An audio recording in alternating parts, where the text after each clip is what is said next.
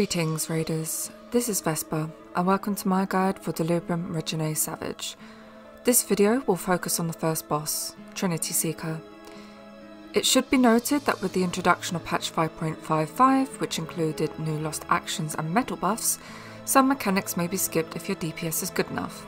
For the sake of diligent chronicling, I've decided to explain all the mechanics as they appeared in their original iteration. So, let's get started. Trinity Seeker will start off with a raid-wide AoE called Verdant Tempest, which can easily be pre-shielded in the opener. Manifest Avatar spawns clones of Trinity Seeker that will cast mechanics for it later.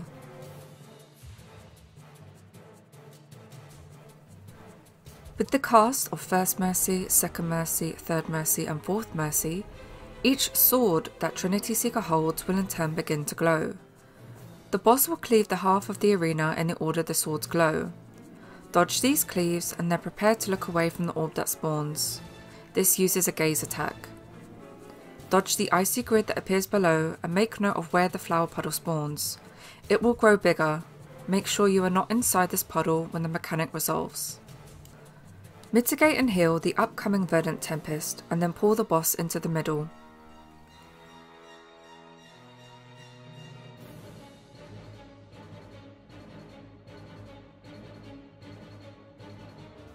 Next we have a telegraphed tank buster. Verdant Path with a purple glow indicates that you should stand in front or behind of the boss, not on the sides.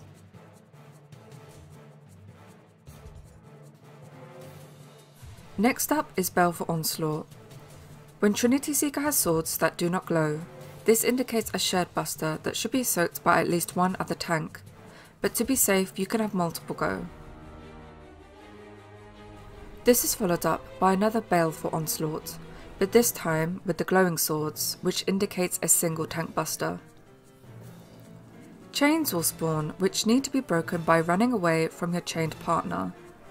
If Phantom Edge is cast, you need to get knocked into the barriers that are positioned at the intercardinals of the arena. If he doesn't cast this, you need to hide behind the barriers.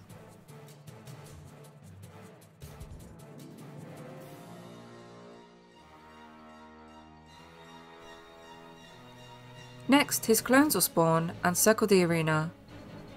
Start close to where the first clone spawned and follow the direction that they went in, as it will do if it dashes. If the boss casts Phantom Edge, you stay in front of the barrier. If not, you go behind.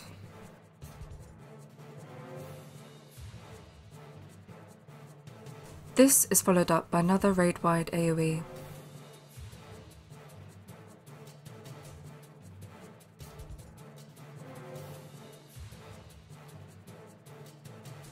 Verdant Path with a green glow indicates a damage share.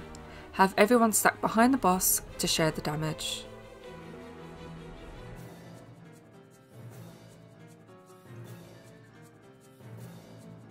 Next, dodge the line AoEs that spawn with the clones.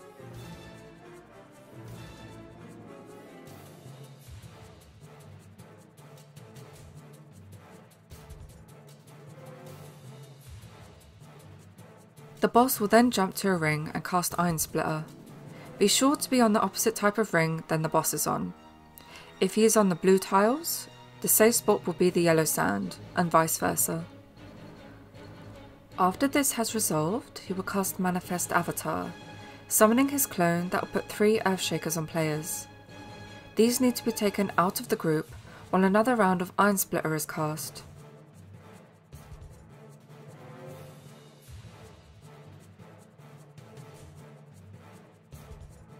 Again, dodge the line AoEs.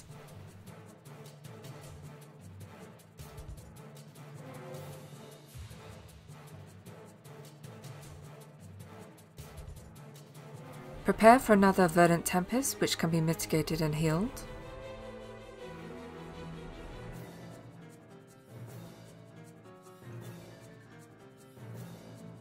Then Verdant Path with a bluey glow indicates that Trinity Seeker will cast an AoE in a cross shape. His safe spots will be the intercardinals. Again, clones will spawn. Follow their pathing, but watch the boss also, as it will be casting its first Mercy Cleaves.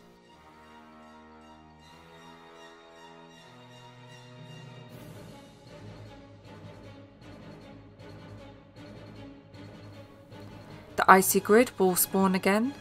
Dodge the Orb and the Gaze, and avoid the Expanding Flower. Straight away, chains will spawn. Break them just like before, followed by another raid wide.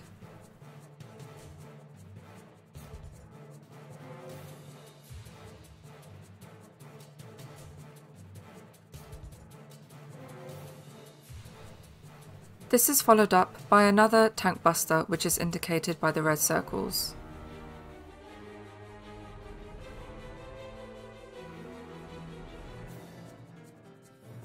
Next, we have another set of First Mercy Cleaves, but with the Iron Splitter mechanics. Make sure you are on the opposite type of ring than that of the clone, as the Iron Splitter mechanic resolves twice here, once before the first cleave and once after the last cleave. Dodge the Icy Grid and the Orb Gaze and the Expanding Flower. Line AoEs will also be appearing.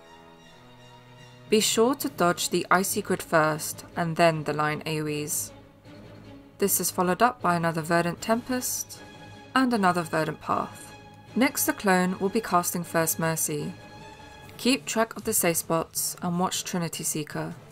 If he casts Phantom Edge, get in front of the walls. If not, get behind, but stay close enough to the clone casting the First Mercy, as that mechanic will be resolving straight after. Break the chains and be prepared for another raid-wide AoE. Next up will be Iron Splitter combined with the Phantom Edge mechanic. Keep an eye on Trinity Seeker's cast bar. This is followed up by the clone casting First Mercy Cleaves. And break the chains. Once the cleaves go off, watch out for the Phantom Edge mechanic and respond accordingly.